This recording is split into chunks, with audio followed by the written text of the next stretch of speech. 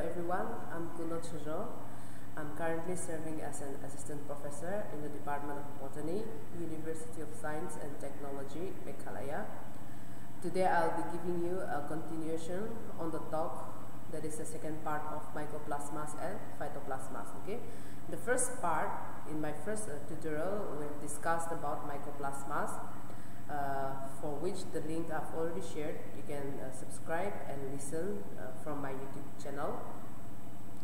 I will not be going into the introduction part because it is similar with both Mycoplasmas and Phytoplasmas. Okay, so you can please check out the previous video. Just a brief recap on what are these microorganisms. Okay, so I've given in the introduction about the general characteristics, the structures, the forms, mode of reproduction, the different characteristics and important disease caused by Mycoplasmas. I've given all those, and the general characteristics, morphology, reproduction, all those characteristics of Mycoplasma are similar with Phytoplasmas. Okay, so for that you can check the previous video. I will not be going into detail, otherwise it will be a repetition. In this slide we will discuss about Phytoplasmas. Okay, but before we start, what are these Mycoplasmas and Phytoplasmas? They are the smallest and the most simple form of bacteria. Okay, so they are bacteria, they are microbes belonging to the domain bacteria, and they are the smallest and the most simple group of bacteria. Okay, and they are pleomorphic in their characteristics. That means they do not have a constant shape or form or size. Okay, so the shape, forms and sizes, it keeps changing based on the different developmental stages of the microorganisms. Okay, and one of the most important characteristics which separates Mycoplasmas and Phytoplasmas from other group of bacteria is that this group of microorganism, they do not have a cell wall. Okay, unlike all the other groups under domain bacteria that have cell wall, where cell wall is present, in this particular group, Mycoplasmas and Phytoplasmas, they do not have a cell wall. Okay, so that is one of the prominent characteristics of this group of bacteria. Okay, so today we'll be discussing on what are Phytoplasmas. Okay, this and one more thing, Phytoplasmas and Mycoplasmas, these are the name of genus, but they are also used as a trivial name. Okay, in general also they are called Mycoplasmas and Phytoplasmas. So sometimes even if it is a genus name, okay, but they are not written in italics because they are most commonly used in trivial manner. Okay, but when you write the scientific name of Mycoplasma species or Phytoplasma species, it has to be always in italics. Okay, if when you write the scientific names. Okay, okay, so this is the taxonomic classification of Phytoplasmas. Phytoplasmas are known as phytopathogenic molecules. Okay, so Mycoplasmas are also known as molecules. Phytoplasmas are also known as molecules. Okay, why? Because they are named as molecules after the name of their class taxon, molecules. Okay, they belong to the class Molecules. Okay, so the difference between Mycoplasmas and Phytoplasmas is that there are other slight differences, but Mycoplasmas are those parasites which are isolated from animals and human beings. Okay, so they cause disease on animals and human beings. Okay, but these Phytoplasmas, as from the name you can know, phyto means something to do with plants. So these molecules called Phytoplasmas are those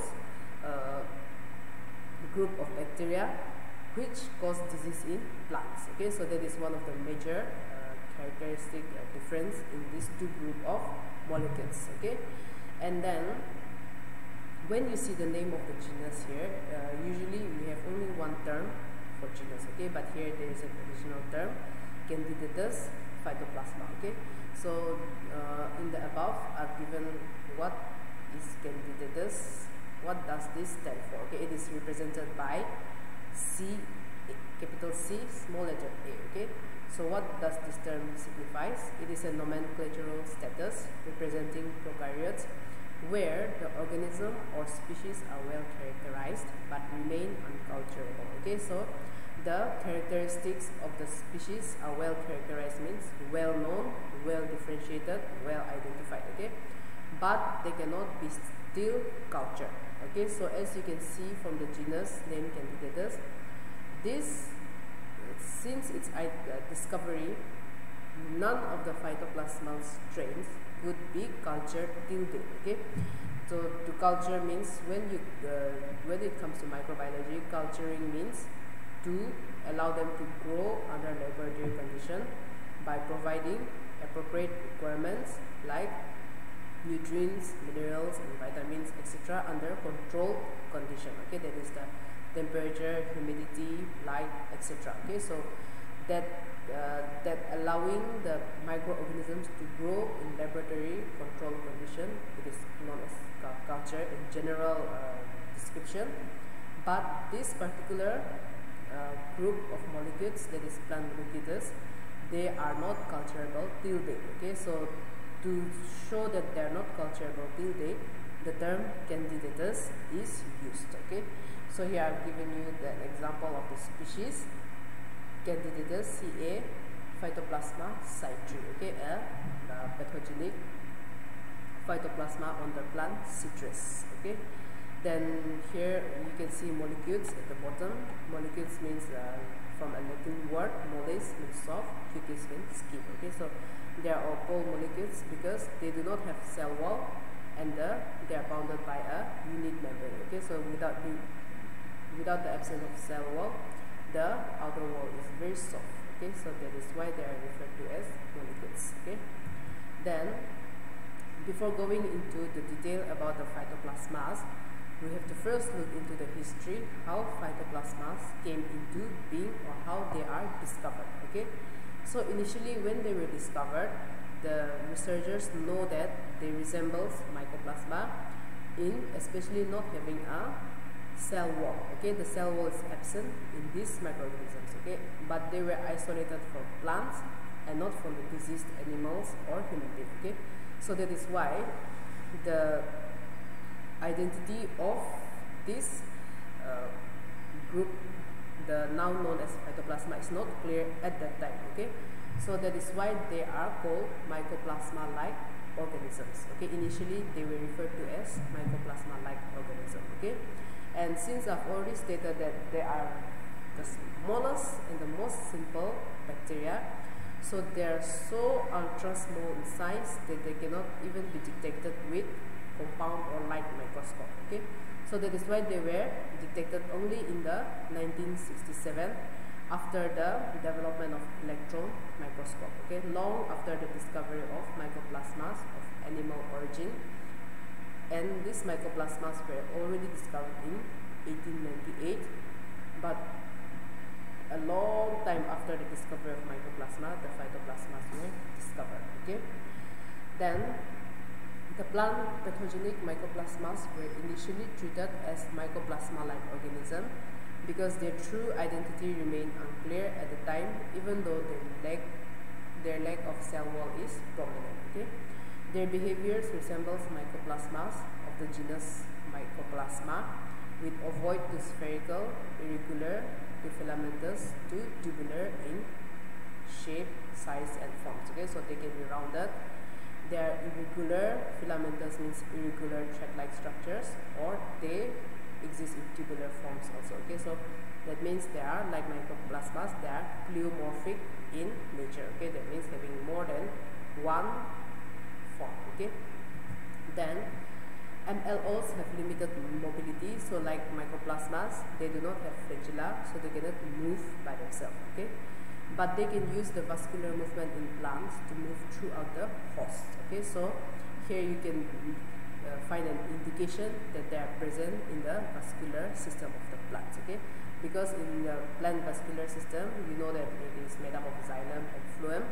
So xylem involved in transportation of liquids, water, and phloem is involved with the transportation of photosynthetic products like sugars, okay, minerals, nutrients in the plants. Okay, so in the phloem or the xylem, there's constant movement, up and down movement of plants, because it is through the phloem that these photosynthetically synthesized compounds are transported to different parts of the body. Okay, so with the movements, with the vascular movements in the phloem, these particular microorganisms are also transported to different parts of the body. Okay, so they use the movement of these components in the phloem to move about. Okay, they also feed on this component because the phloem is loaded with a lot of nutrients which are required by the plant for growth and development. Okay, so they suck on these nutrients and they survive and attack the plants at the same time. Okay, then the second point, they are specifically confined to the phloem, particularly the sieve tube elements, which contains photosynthetically enriched products. Then in the year 1989, Tata observed a large number of MLOs from sieve elements interfering with the movement of nutrients, particularly sugar, present in the phloem. Okay, so it was discovered again in 1989. Then again in 1993, a few years later, Nakashima and Murta reported MLOs from rice and various other crops from Asia. Okay, so with the development of complicated microscope, more enhanced microscope like electron microscope, transmission electron microscope, and so on, this the detection of Mycoplasmas or MLOs have increased in different parts of the world. Okay, then in 1994, the MLOs were first renamed as Phytoplasmas. Okay, so the term Phytoplasma, it was suggested only in 1994. Okay, at the 10th Congress of the International Organization for Mycoplasmology. Okay, so this particular Congress of International Organization for Mycoplasmology, it is the organization responsible for studying identification of mycoplasmas. Okay, so in 2002, Bove and Garnier reported that MLOs are true mycoplasmas. Okay, so again there is still confusion. Even in 2002, Bove and Garnier, they are saying that no, they are not phytoplasmas, they are true mycoplasmas. Okay, however, with more advancements in modern molecular and biological techniques, and especially through phylogenetic studies, okay, mycoplasma-like organisms were finally recognized by its name, Phytoplasmas. Okay, so Phytoplasmas represents the largest group of pathogenic molecules. Okay, so molecules means it represents the class under which exists the species which does not have cell wall. Okay, so all these molecules among different group, Phytoplasmas are the largest group of pathogenic plant molecules. Okay, there is another group which I will show you at the end of my slide. Then Phytoplasmas were designated and renamed as candidates Phytoplasma species by Lee et al. 2000 through phylogenetic study and officially accepted by International Research Program on Comparative Mycoplasmology in 2004. Okay, so in 2004 it was ultimately accepted as candidates Phytoplasma species. Okay, now with that introduction we will come to what are Phytoplasmas. Okay, so by now you will be having some ideas. So we will discuss about Phytoplasmas. Okay, Phytoplasmas are now extensively studied in many recent researchers, and even a global status of Phytoplasmas and their diseases in different crops have been documented by Kumari et al. In the year 2019. Okay, so now a global status of Phytoplasmas, their causing of diseases in different crops are now documented by Kumari and co-worker in the year 1919. Okay, so you can, it is available, the PDF form is available in the Google. You can just type Kumari et al. 2019. global status of Phytoplasmas. Okay, then you will get it in PDF form. If you are interested in the current global status, you can go and find it out in the internet, okay, through this reference. Okay, then Phytoplasmas are associated with over 600 diverse plant diseases worldwide and are mainly transferred by insect vectors like leaf hoppers, plant hoppers, aphids, and psyllids.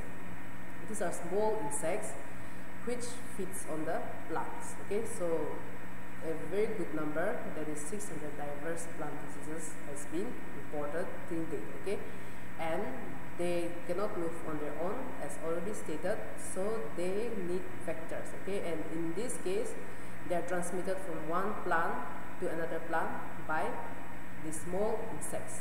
Okay, then they are pleomorphic, obligate intracellular parasites, and occurs in the phloem of the host plants. Okay, so intracellular parasites means, obligate intracellular parasites means, without the host they cannot reproduce by their own. Okay, then this is a picture of Phytoplasmas drawn from this phloem tissue of plants. Okay, and then you can see this is the phloem tissue of the plant. Then you can see these rounded structures.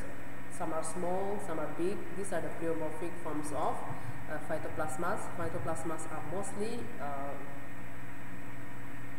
roundish in structure, majority of them. And then you can see at the right bottom, you can see one tubular form, tubular-like structure of Phytoplasma is present, indicating that they are very pleomorphic even in one phloem cell, okay, of infected plant. Okay, then another picture is here. On the left, you can see the transmission electron microscopy picture of a thin section in the phloem tissues of a Phytoplasma infected plant named Gladiolus. Okay, showing the presence of strong polymorphism. Okay, if you see the structure, you can, it is not uniform. Okay, the size, shapes, and forms of these Phytoplasmas are not uniform. You can see some are bigger, some are smaller, some are roundish, some are bended, some are having branches, some are not having branches, and so on. Okay, so it is very highly pleomorphic. Okay, then this is how in the right, that is figure B, it looks like an egg fried structure, like a sunny side fried egg appearance. This one I've discussed under cultural characteristics in my previous talk, that is in the first part, so you can go through that one. And then these are the picture of colonies as visible from the binocular microscope. Okay, so these are the infected tissues showing the colonies of Phytoplasmas. Okay, not from culture. Okay, since they are not culturable. Okay, then they are also reported to be present in the guts, hemolymph, salivary glands of sap-sucking insects. Okay, so those insects that can suck the saps of diseased plants. Okay, these Phytoplasmas are also present in the guts, their salivary glands, and hemolymph means in insects, especially very small insects like leaf hoppers and grasshoppers.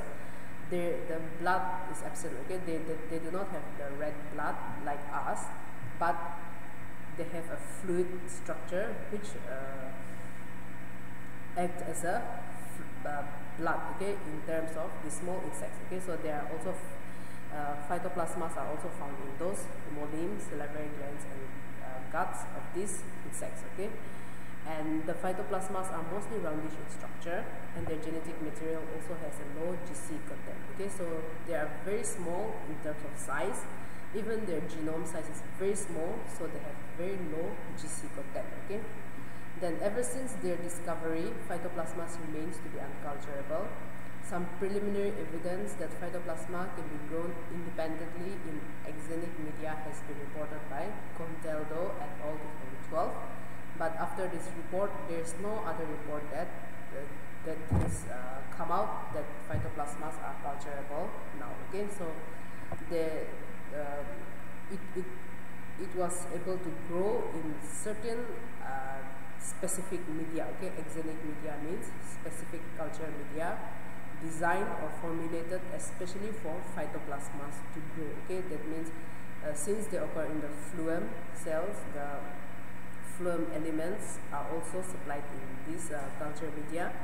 But apart from this report, there is no other report which suggests that Phytoplasmas can be cultured successfully. Okay, so it could be grown to some extent, but not successfully cultured. Okay, then the true nature of Phytoplasmas associated with lower organisms, okay, that is grasses, rice, and so on, or other plants remains uncertain till date. Okay, so how are they associated only in plants? Okay, why they cannot be isolated from animals? Okay, or why Mycoplasmas are found only in animals and Mycoplasmas are not found in the plants? Okay, all those preferences or their associations, it is still unclear till date. Okay, then since there are plant parasites, we'll discuss about the pathogenicity.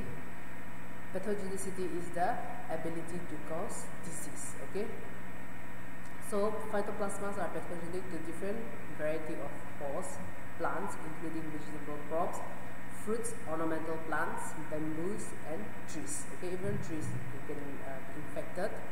Then they are very unique because they need plants for survival, but can replicate intracellularly in both the host and as well as the insect vector. Okay, so they need plants for their survival, but they can replicate intracellularly, means inside the cells of both the host plants, that is the infected or diseased plants, and the insect vectors, which carries them from one plant to another. Okay, then recent efforts have focused on the characterization of Phytoplasma virulence factor. Virulence is the degree to cause the disease. Okay, the degree to cause disease. Virulence and pathogenicity, they are interchangeably used. Okay, so there are still researches are going on to understand the virulence or the pathogenicity of this group of bacteria. Okay, the specific proteins expressed by bacterial plasmids and abundance of surface proteins contributed to the enhancement of pathogens virulence factor. Okay, so when you study the structure of bacteria, you can see that inside a cell, bacterial cell, the genetic material, which is double-stranded, single-stranded, circular, or non-circular DNA, you will find that the DNA is there, and in addition to the genome, chromosomal genome, the chromosome, there is an additional self-replicating organelle called the plasmids. Okay, so these plasmids in Mycoplasmas and Phytoplasmas, these plasmids secretes specific protein. Okay, and this protein, along with the surface protein, that means those proteins which are present on the unit membrane of the Phytoplasmas. Okay, these particular proteins, they contribute to the enhancement of the pathogen virulence factor. Okay, so some proteins have been identified from Phytoplasmas. Okay, then certain protein targets the nuclei of the host plant, so they not only target the cell wall of the host plant, but they can also target and degrade the nucleus of the host plant. These proteins, which are secreted by the plasmids and present on the cellular surface. Okay, surface proteins, they are involved in manipulation of the plant metabolic process. Okay, then the diseases are mostly transmitted by leaf hoppers and plant hoppers, small sap-sucking insects. Researchers still await the unraveling of the pathogenicity of these fascinating plant pathogens. Okay, so the molecular mechanism, the degree of virulence, or the pathogenicity, the extent of pathogenicity, all these, okay, detailed mechanisms are still not yet studied. Okay, so compared to other plant pathogens, little is known about the molecular mechanism behind the pathogenicity and virulence of Phytoplasma. Okay, in the recent findings by Link 2019, still it is inconclusive. Okay, then here I have listed some common symptoms of Phytoplasma diseases. We can go through one by one. Phytoplasmas are known to cause several plant diseases in different plants. Some common characteristic symptoms. So some of the common symptoms are chlorotic foliage, that means yellowing of the upper part of the plants. Then stunted growth, means giving a stunted appearance where the plants are not able to increase in height. Okay, then progressive dieback of branches, that is rapid death of plant tissues in the branches, yellowing of leaves, reduction in flowering, necrosis of phloem tissues. Since they are present in the phloem, they attack the phloem tissues and leads to the death of phloem tissues. Okay, the death of tissues are called necrosis. Then dwarfism, proliferation and witch's broom, which you will see in the next slide, phyllody and varices. Okay, so these are the common symptoms of shown by plants infected by Phytoplasmas. Okay, so here is the picture, both up and down, showing the witch's broom of infected plants. The upper one is the from bamboo, Dendrocalamus strictus, and the lower one is the lower left one is the infected or the infected plant showing witch's broom. Okay, that is Diffusia purpurea. Okay, so in this witch's broom, there is uncontrollable growth and division of the cells. Okay, so it is comparative to tumor cancer. Okay, so you can see the infected plants where this bamboo is having a lot of excess leaf structure. Okay, that means the cells keeps dividing continuously, leading to formation of excess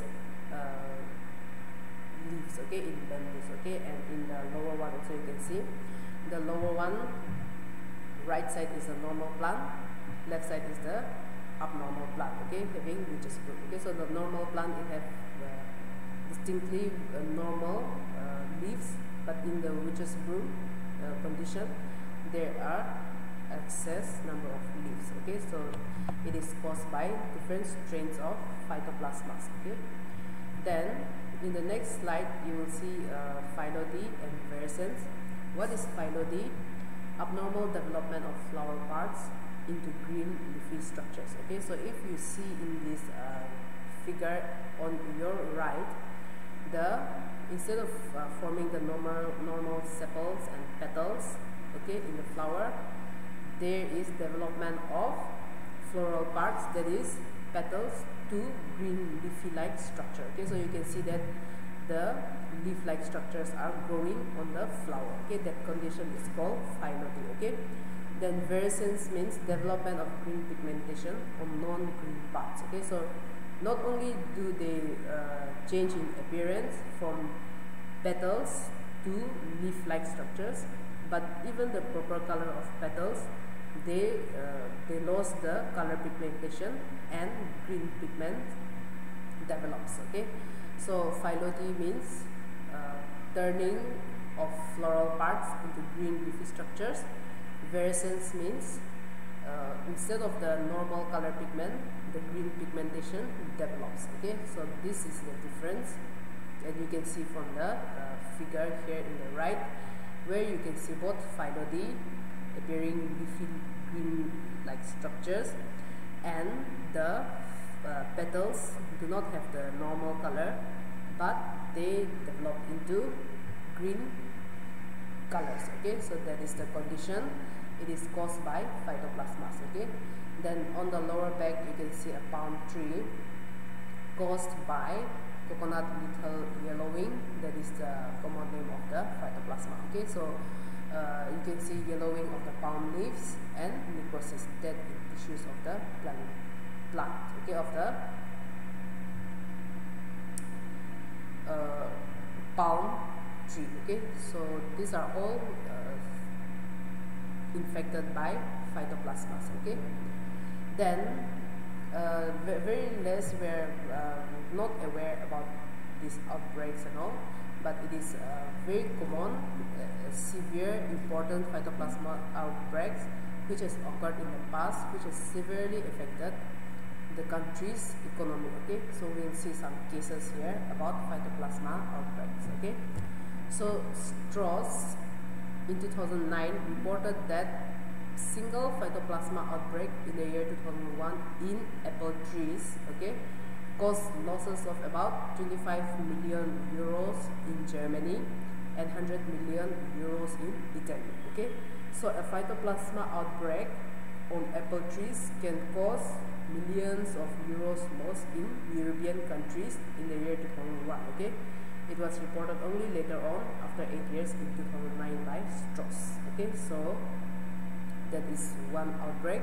The second one, in North America and Europe, ester yellow Phytoplasma is known for causing several infections in several vegetable crops and ornamental plants, including apple proliferation, that is witch's broom, grapevine yellow, peach decline, that is decline in fruit formation, okay, of peach, then wild peach yellow and eggs disease, among others. Okay, this pathogen caused drastic decrease in crop yield in the two continents, that is in America and North America and Europe. Okay, then over the past 40 years, so in this duration of 40 years, little yellowing of palm tree, it is a very important, economically important plant. Okay, so the little yellowing of palm, it killed millions of plants in Caribbean alone. Okay, as reported by Brown et al. 2006. Then the little yellowing of palm destroyed the livelihoods of the people and major economic losses to the Caribbean nation. Okay, as reported by Strauss 2009. Okay, so it is not only killing the trees, but it is affecting the economy of those affected countries, and also destroying the livelihood of those people who are dependent on the economic importance of palm tree. Okay, then Phytoplasmas also cause several damages in forest trees. The elm yellow or elm witch's broom almost eliminated the historical as well as new elm plantation in Europe and North America, as reported by Bertassini in 2007. Okay, then in the Middle East, Phytoplasmas severely affected citrus production, whereas in Asia it causes considerable losses in leguminous plants. Okay, as reported by Bertassini and Gudic in 2009. Okay, then Phytoplasma infection causes significant yield loss in many plants. So the yield loss here, you can see brinjal reducing 40%, cucumber reducing to 100%, pepper 93%, potato 30 to 80% yield loss, tomato 60%, and so on. Okay, and all these are reported by several workers here in the year 2008, 9, and 17. Okay, so we can see that this phytoplasmic outbreaks is still prevalent even in the recent years. Okay, then how to control phytoplasma disease in plants. Okay, so there are few steps. Still it is problematic and challenging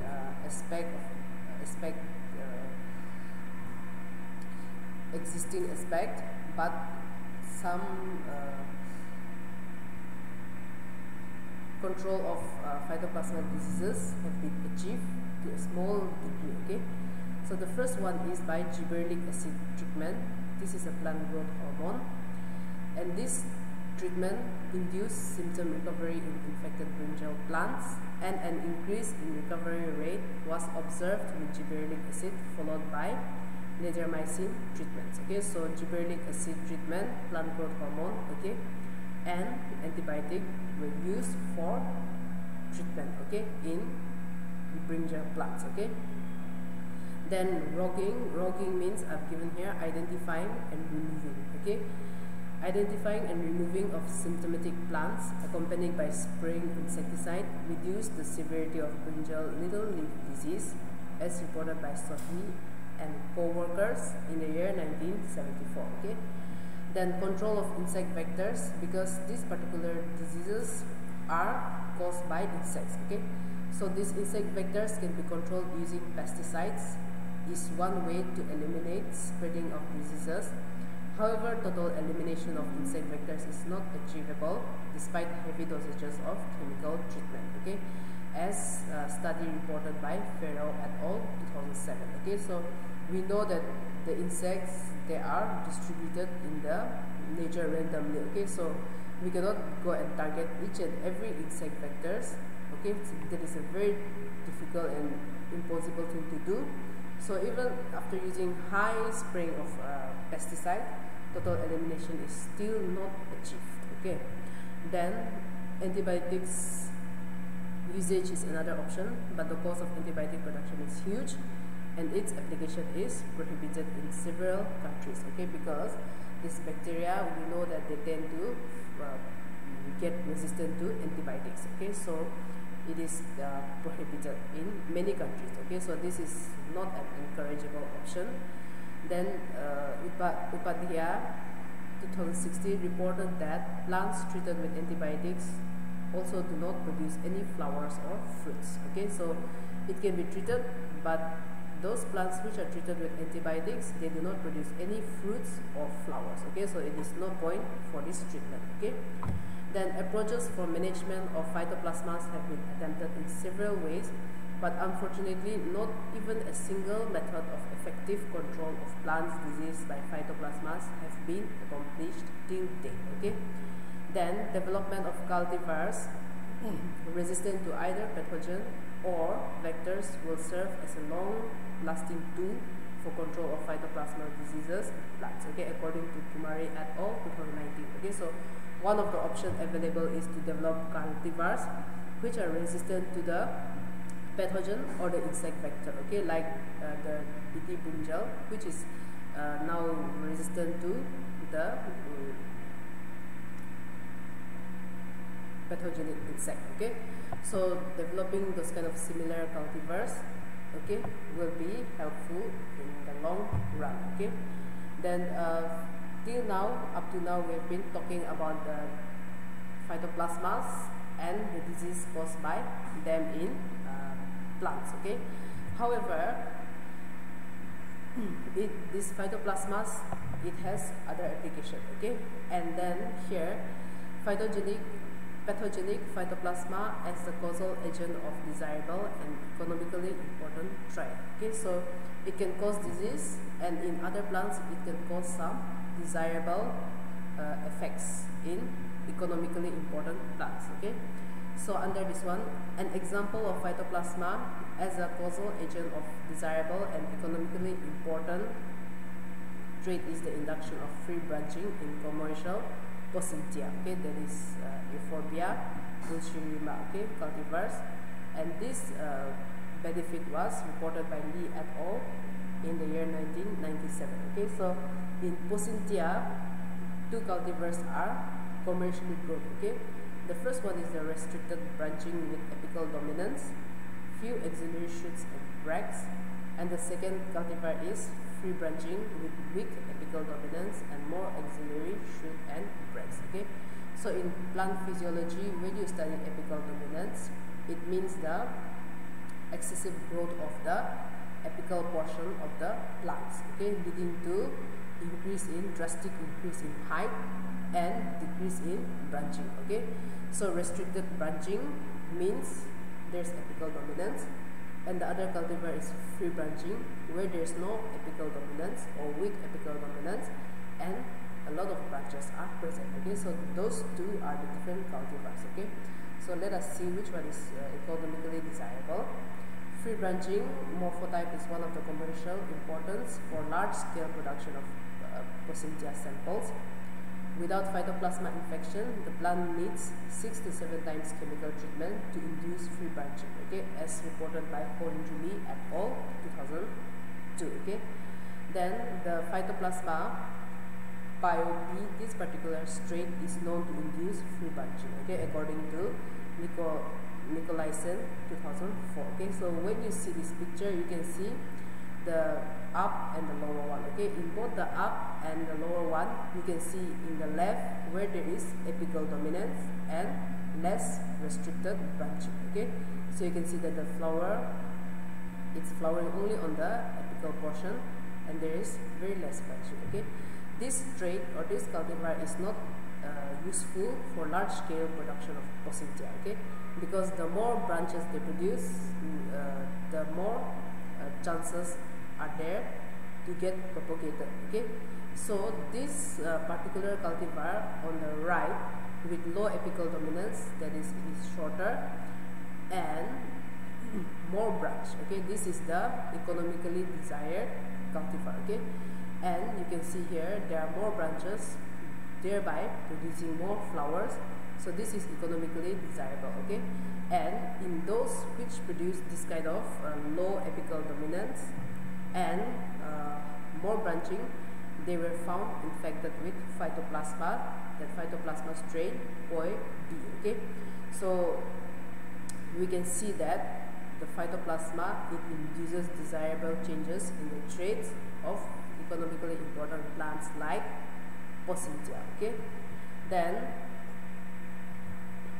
Phytoplasmas can possibly induce changes in hormone levels or changes in hormone perception, leading to changes in gene expression in the plants. Okay, so they are expected to induce changes in the hormonal levels and hormone perceptions. Okay, the gene EP11 may play a major role in release of apical dominance, and this gene is involved in cytokinin signaling transduction. Okay, so apical dominance is mainly due to the synthesis of auxin in the photosynthetically active region of the plants. Okay, and the concentration of auxin is very high in the apical portion. Okay, so the cells in the apical region keeps dividing, keeps growing in length. Okay, we know that the balance between growth hormones like auxin and cytokinins are important, okay, for a balanced plant growth. Okay, and these cytokinins, these are synthesized in the root, and they are transported up to the upper part of the plants. Okay, so a particular gene called gene EP11 may play a major role in the release of apical dominance. Okay, and this gene is related to cytokinin signal transduction. Okay, as reported by Nicolaisen and Christensen in 2007. Okay, and cytokinin is known to play a significant role in this process. Okay, so when the cytokinin distribution gets equally distributed, and with the release in apical dominance, the auxins will also be able to get transported to different parts of the plant, encouraging branching. Okay, so this is the existing probable reason why Phytoplasmas induces the release of apical dominance and increase in branches. Okay, and then cytokinin is known to play a significant role in this process. Okay, so that is one of the desirable traits of Phytoplasmas in plants. Okay, then the other group of molecules, plant molecules, is a spiroplasma. Okay, so from the name spiro means it is kind of like spiral-like structure. So Phytoplasmas, majority they are circular in structure. They can be filamentous, tubular in form also. But those Phytoplasmas which are spiral-like in appearance are kept under the genus Spiroplasmas. Okay, this is a cornstarch spiroplasma detected from the fern cell. Okay, this picture I've taken from Wikipedia. There is a spelling mistake there. Then the taxonomic classification, like Mycoplasmas and Phytoplasmas, they are also called molecules, plant molecules, under the class Molecules. Okay, and the Spiroplasma is the genus identified by Seglio et al. 1973. Okay, then Spiroplasmas comprise of another group of bacteria without cell wall belonging to Molecules. Like Phytoplasma, they are confined to the phloem and sieve tube elements. Spiroplasmas are known to cause plant diseases and were first discovered in 1970. While Phytoplasma, they have no well-defined cell morphology, pleomorphic that is. Spiroplasma have well-defined helical morphology, so they are helical or spiral in shape. Okay, and they have well-defined morphology, and this characteristic feature remains a fascinating mystery. Okay, so it is still a mystery How?